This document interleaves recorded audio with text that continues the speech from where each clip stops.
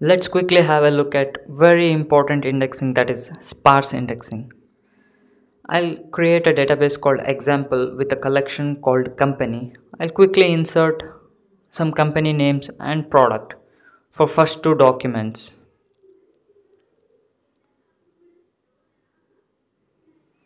For next two documents, I'll just simply have company names and I'll just remove product name here to illustrate sparse indexing. Let's have a look at the entered documents. So we have four documents with first two documents having name as well as product field, and the last two having only names, and we do not have product field in the last two documents. Let's have index on product field. Note that I'm trying to create unique key here, unique index, but we have null for product field for last two documents.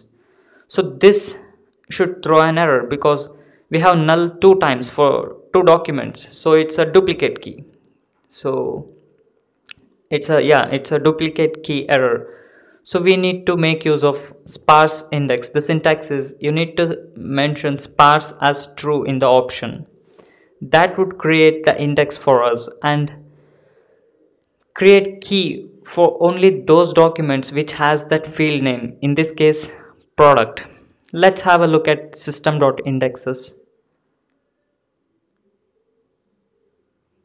So we have created key on product, unique is true as well as sparse is true. We have our four documents here. Let's simply query it. Let's pass in command. I'll sort these documents in ascending order of product. Note that all four documents would be retrieved. Well, let's chain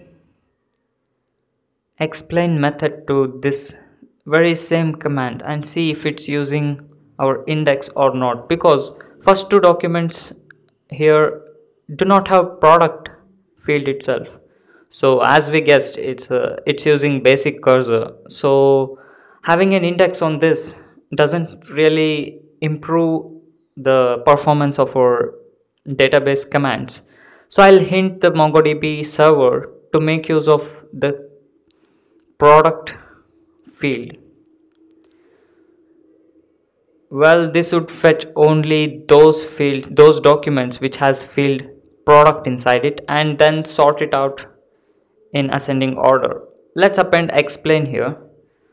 Well, as we guessed, it must be, it's using b-tree cursor now.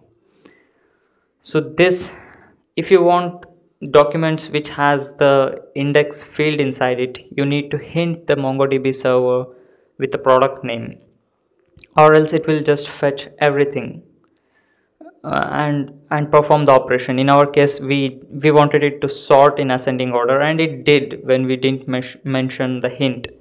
After we mentioned the hint, it just fetched those documents which has our sparse index key inside the documents. Please share this video with your friends on Google+, LinkedIn, Twitter, StumbleUpon, Facebook, etc. Stay subscribed to technotip.com and to our YouTube channel. Please like this video on YouTube.